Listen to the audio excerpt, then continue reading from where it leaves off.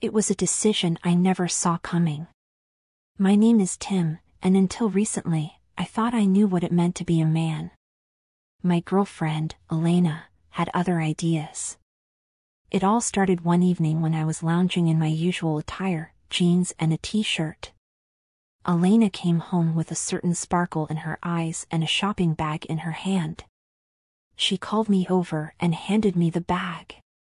Confused but curious, I peeked inside to find a floral dress, the kind she often wore. "What's this for?" I asked, holding up the dress. "Oh baby," she said with a soft, yet firm tone, "I don't think you understand. It's already been decided.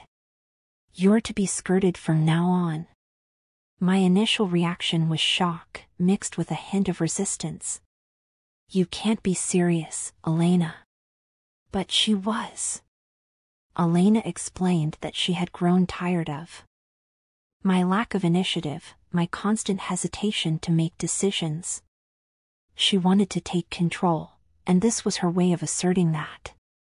At first, I felt humiliated and emasculated. Wearing a dress seemed like the ultimate surrender of my masculinity. However, Elena was patient but insistent.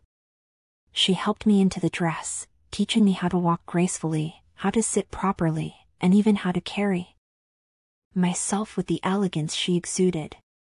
The first few days were difficult. I felt exposed and vulnerable, constantly worried about what others might think.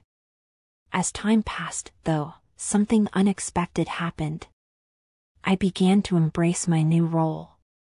There was a certain freedom in letting go of the traditional expectations of manhood. Elena's confidence in me, even in this new form, was empowering. I started to see beauty in the reflection of the mirror, not just in the dress but in myself. My daily routine changed. I took better care of my appearance, paying attention to the details I had previously ignored. Makeup became a part of my morning ritual, and I found joy in the process. My posture improved, and with it, my self-esteem. I felt lighter, not just in the physical sense but emotionally. Elena was right, I had been holding myself back.